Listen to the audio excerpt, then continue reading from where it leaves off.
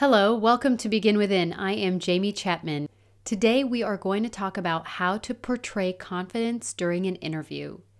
Portraying confidence is one of the most important pieces of interviewing in general. If you follow these tips, it will help you appear confident even if you're not. The funny thing about interviews is that they are society's accepted form of being judgmental. People sit in an interview and they are being judged 100% by the interview panel.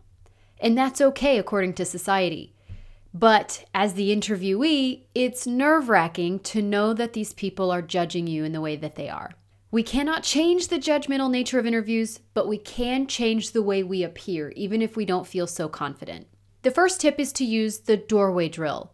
The doorway drill is from Jordan Harbinger of Advanced Human Dynamics, and he talks about, to get in the habit of doing this, sticking a Post-it note in the middle of your door, eye level, so that when you walk through a doorway, you see this visual reminder to be confident. I would say not only when you pass through a door, but also when you're walking down a hallway or in a lobby, maybe if you're going in and out of an elevator, any kind of transitional place that you're in, use this drill because it will help you appear confident even if you don't feel like you are. And that appearance is what a lot of people judge your first impression on. Especially for a job interview, one of the first places you're going to run into the hiring manager is in the lobby wherever you're waiting for your interview. And you'll be sitting in a chair, they'll walk in, you'll stand up, shake hands, and bada bing, bada boom, first impression has already been made. So it's the most important time for you to be considerate of your body language. The next thing we're going to talk about is power poses. Now, during the actual interview itself, maybe don't do the power poses, but the point of them is to get you confident beforehand. A power pose is something I learned about on TED Talk. It was through Amy Cuddy's TED Talk called Your Body Language May Shape Who You Are. And she discusses high power poses versus low power poses, and the difference between those and how you look is amazing. A high power pose means that you're taking up space. Your territory is bigger. You're smiling. You're using good posture. You're physically larger because you're using high power poses. This makes you appear more confident. And the more confident that you appear, the better your interview is probably going to go. A low power pose is the complete opposite. Instead of opening up and taking up space, you're closing up and you're trying to be as small as possible. And this is okay in certain situations, but not for a job interview because you look sheepish and you look scared. We want to look confident in what we're saying. And the interviewer knows that you're nervous, but you don't want to show any pieces of being nervous as long as you can help your body language. So when you cross your legs and you cross your arms or you put your hands in your lap, when you maybe do protective movements with your hands, those things make you look nervous. So high power poses versus low power poses in a job interview, be confident, take up space, and use high power poses. The next thing we're going to talk about is nervous tics. Nervous tics make you look so nervous. Whenever I was doing my very first big girl job interview, I picked at my fingers right here until it bled. Thankfully, I had on a black suit and I was able to kind of dab my thumb off because it was covered in blood on my pants and they couldn't tell that there was a blood stain there. But that means that I was really nervous. I didn't do a good job in the interview. I didn't get the job.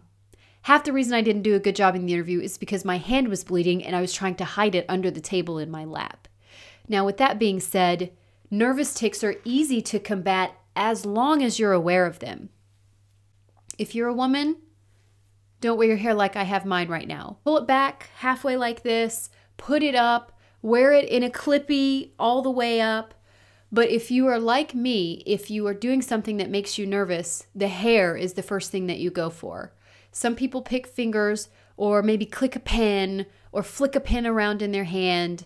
But whatever your nervous tic is, just make sure that you're aware of it because then you can do something proactive to combat the tic.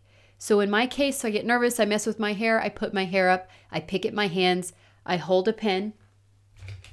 If I pick at my hands, I hold a pen, I just hold a pen. And that alone, because I'm not one to mess with the pen or click it, but just holding the pen gives my hands something else to focus on.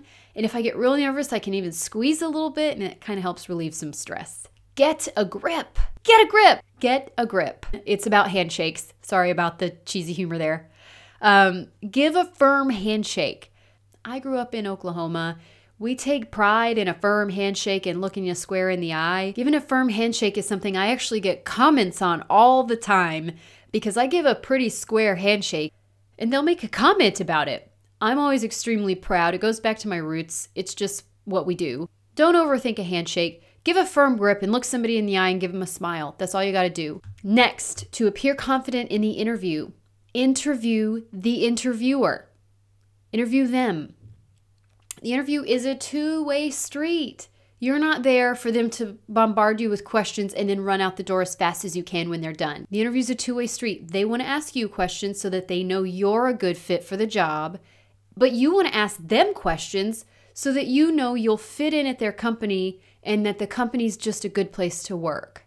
Please feel free to ask questions that are maybe more simple, that are logistics related, such as, so I noticed on the company website that your walk-in hours are from 10 to 2. Now, what time do the employees come to work? You can ask questions that are related to current events. So for example, if the company is only in one city and you could say, well, I saw where the city just passed this ordinance for building construction. As project managers at this company, have you seen any impacts of that yet? Ask a current events question that has to do and is relevant to the company.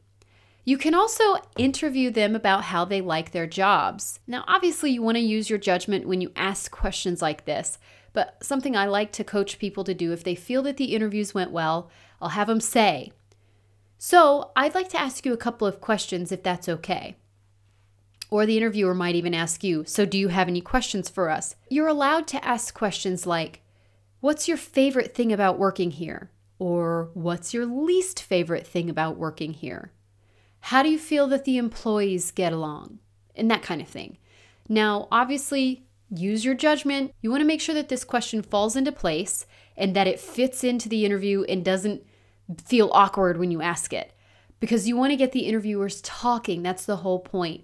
You want to be able to pick up on any red flags. If they keep saying, we wear a lot of hats around here, we work outside of our scope, that type of thing means they're overworked. They have to do a lot of people's jobs with just one person.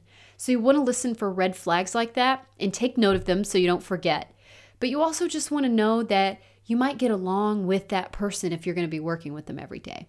Another thing that I've heard recently, and I really liked the advice, it was from Susie Welch. She said, tell them you want the job. Now you got to toe the line. There's a difference in acting desperate and begging for the job or even saying things like, I need the money. You don't want to say that. But you can express interest and excitement that you want the job. You could simply say, I want this job. I'm excited about this position. When my friend Sally sent it over to me, I thought it would be the perfect match. You can say stuff like that and it doesn't sound desperate. The next thing, listen.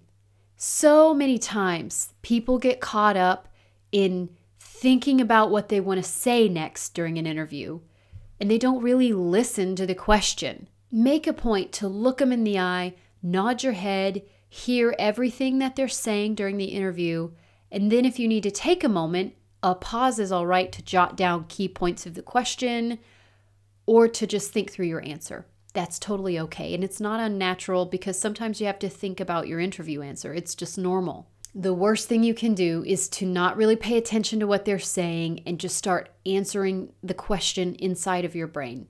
That's the worst thing you can do. The next thing, know what you want. This includes knowing what you will and will not tolerate in a job. And so for you, you may not want a mundane job where you have to do the same thing repetitively over and over. You have to know that about yourself. If you don't want a mundane job, then you need a job where some days you can do office work, some days you can teach, some days you can rotate out and do different tasks. You need to know that about yourself before you walk in. But knowing what you want also means that you know what salary that you want. And I'm not talking about a whole salary negotiation class during this segment, but come in with 3 numbers in mind, having done your research for the first interview because it could come up the first time. The 3 numbers are 1, rock bottom. Do not accept anything lower than that and be prepared to walk away and say no. 2, know the number that you're actually aiming for and what you expect to get out of the company based on your research. If their average salary for your job title and for however many years of experience that you have is $65,000, make that your middle number. And then there's always the third number, which is the ideal number. Salary negotiations freak people out. Just take a breath and have a conversation. That's all you've got to do. It's not magic. It's not rocket science. It's not some kind of hard bargain. It's a conversation. You just have to take a breath and talk to them. In worst case scenario, if you blunder everything, you'll be okay. Now, Chris Voss wrote Never Split the Difference. He's a former FBI hostage negotiator, and he writes about negotiating in general.